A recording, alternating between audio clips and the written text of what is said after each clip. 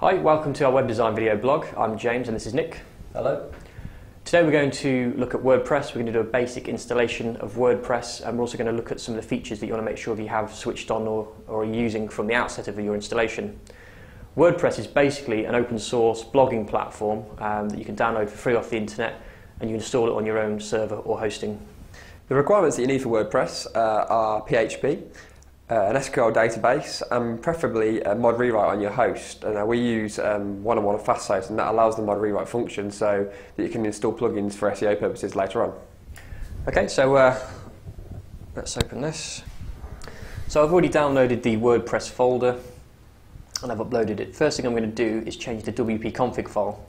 I've put in all my database settings from my MySQL database. What I need to do now is remove the -sample on the file name and upload that to the server.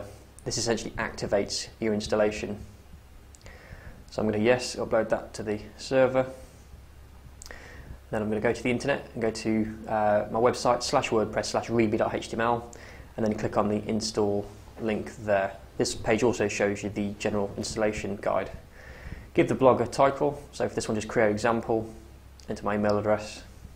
And it's very important to tick this box here that allows the website to be crawled in the search engines. If you don't tick the box, then the installation is set up so that your website doesn't get cached. So that's all installed in my MySQL database. I'm going to copy the password that it's given me for the admin user. I'm going to go and log in, paste the password in. Obviously it's very important to change the password once you're logged in. I'm not going to change it for this demonstration purposes. I'm just going to get rid of this little message here. First thing I'm going to show you, which is probably one of the most important things, is to set up the permalinks on your blog. They're under settings and then permalinks. There's the default one at the top. I'm going to enter my own custom one, so I'm going to click day and name to give me a head start, and I'm just going to modify this so that the URL displays the category name and the post name. So I'm just going to get rid of that day. And then what I also like to do is remove the last / and put in .html so the page has a proper page extension. Save those changes. So to show you what the permalinks look like now that's been updated, I'm just going to click visit website at the top, which will take me to my live installed blog. As you can see here, here's my installation with the basic template. Click on my blog post and you can see at the top category /helloworld.html. So the permalinks are now up and running. I'm just going to get myself back into the admin panel by clicking edit. Next thing I'm going to show you how to do is to set up the rename of the folder. So at the moment, obviously it's called /WordPress. Let's say we want to call it something like blog or /news. I simply delete it in these two settings here, both the WordPress URL and the blog URL.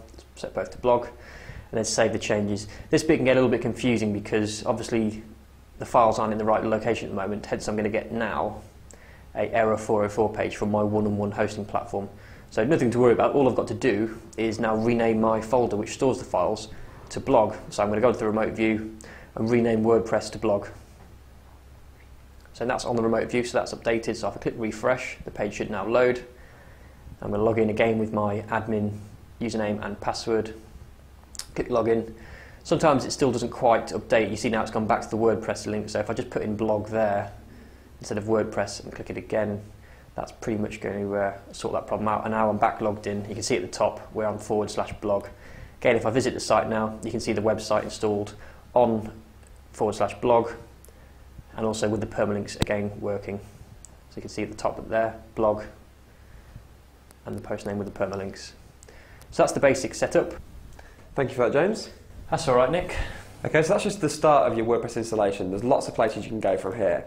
You can change your theme or install different plugins. If you go to wordpress.org/extend/plugins, there's loads of different plugins for different functionality there, so check that out. Okay, don't forget you can download our podcast at iTunes. Please subscribe to our YouTube channel, and also we've started a new Twitter, which is twitter.com/creagroup. Also worth mentioning this month is we've just been reading .NET's August edition, and there's some great articles on there. There's a tutorial on CSS sprites and also a great tutorial about optimizing Flash websites. There's also a really good article which we read on there about doing pro bono work in web design, which is also worth reading, so definitely worth checking out. Thanks for watching.